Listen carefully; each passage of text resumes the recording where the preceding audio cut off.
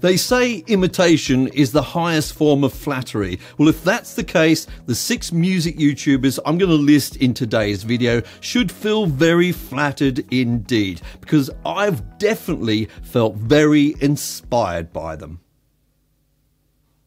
A quick disclaimer, if you happen to be a music YouTuber watching this and your channel's not on the list, please don't be offended. It doesn't mean I don't enjoy your content. It's just that I had a very specific criteria for choosing the 6 channels on this list. And that was that I had to at least once have knowingly borrowed some idea and used it in one or more of my videos. And it's my way of kind of saying thank you to those channels for, unwittingly at least, contributing to my own channel. Now, they're not in any specific order, although I am leaving my absolute favorite till last. Why? This is YouTube. I've got to give you a reason to watch to the end. So let's dive in with my first pick. Joe Gilder. If it wasn't for Joe Gilder, I probably wouldn't be a YouTuber at all. I was watching him for some years before I started doing this, and what I really love about Joe is how down to earth he is. He's pretty straightforward, and he really makes you feel like he's one of us,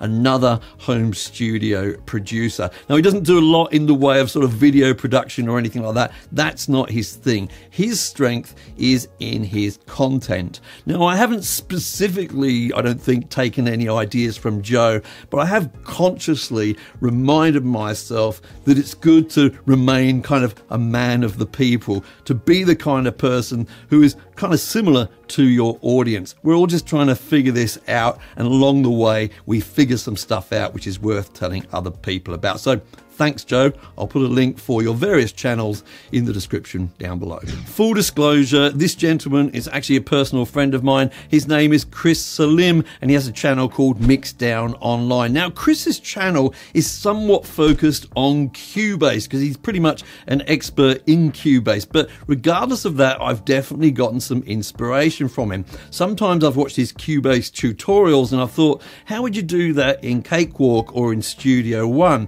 And that has then given me some ideas for my own tutorials on my channel. And I also just love the way he explained things. He's got a really likable personality, both on camera and off camera as well, or else he wouldn't be my friend. So thanks, Chris. Links in the description. Again, full disclosure, this gentleman is also a good friend of mine, but I was a really big fan of his channel before I got to know him. His name is Sanjay C. Now, if you haven't seen Sanjay's channel, a big part of what he does is he keeps us informed about some of the latest gear for our studios, software and plugins, etc. And there's a couple of things I really admire about Sanjay's content and try to steal once in a while. First of all, he's really good at keeping concise. He gets straight to the point. He doesn't have a lot of waffle and a lot of fluff, and he gives you the most important information you need to know. Something I could still really learn from, and this video might be a good example of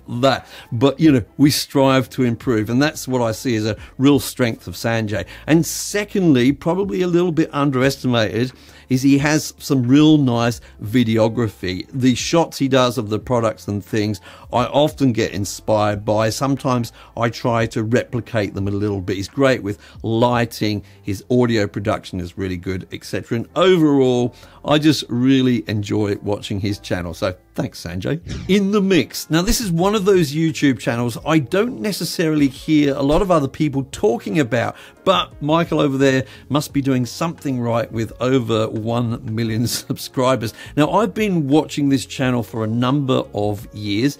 It's difficult to watch a channel for years if you don't basically enjoy the personality of the person on that channel. So maybe that's the first thing I like. Michael's rather understated. He's not like that, you know.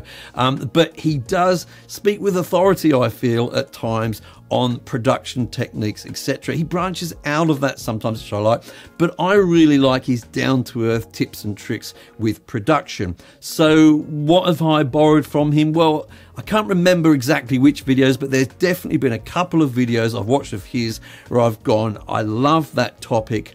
I'd like to tell my viewers about that, and I've tried to do my own version. He's great at picking really useful topics. So again, check out the link for In the Mix in the description down below. I find it difficult to believe that you could be a music YouTuber and not at least respect Cameron over at Venus Theory. He ticks so many boxes. Let me break it down for you. Really high production quality, really good topics to talk about, an engaging personality, great storytelling, great thumbnails, great titles. The list goes on. He ticks so many of those boxes. He's really evolved over the years.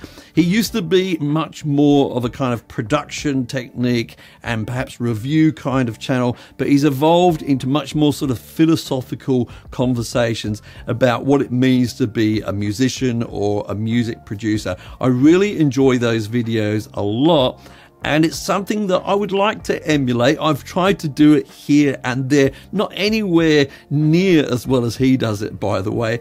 And it sort of leads me to show some recognition for the fact that sometimes you may see a YouTuber just apparently waffling on about a topic for what is for you 5 minutes or so.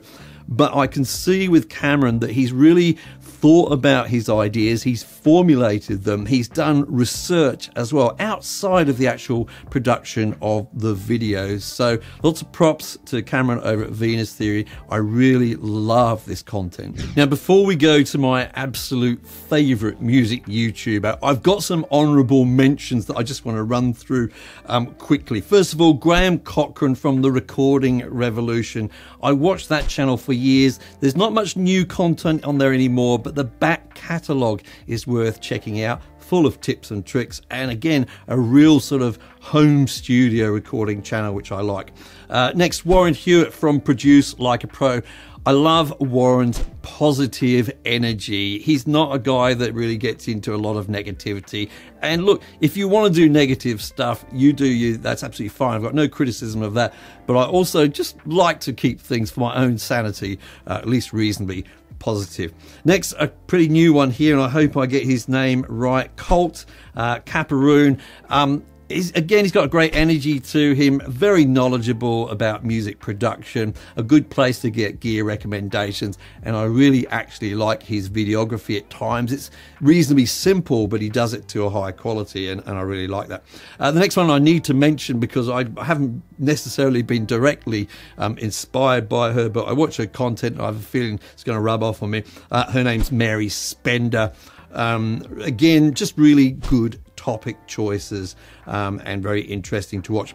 And then finally, just on this list here, although there's so many others, in fact, I'll put a load of links in the description down below for loads of other YouTube channels that I watch, which I can recommend. But finally, on this little list here is MixbusTv. The reason I mention MixbusTv is because I don't like to give poor information when I'm talking about production.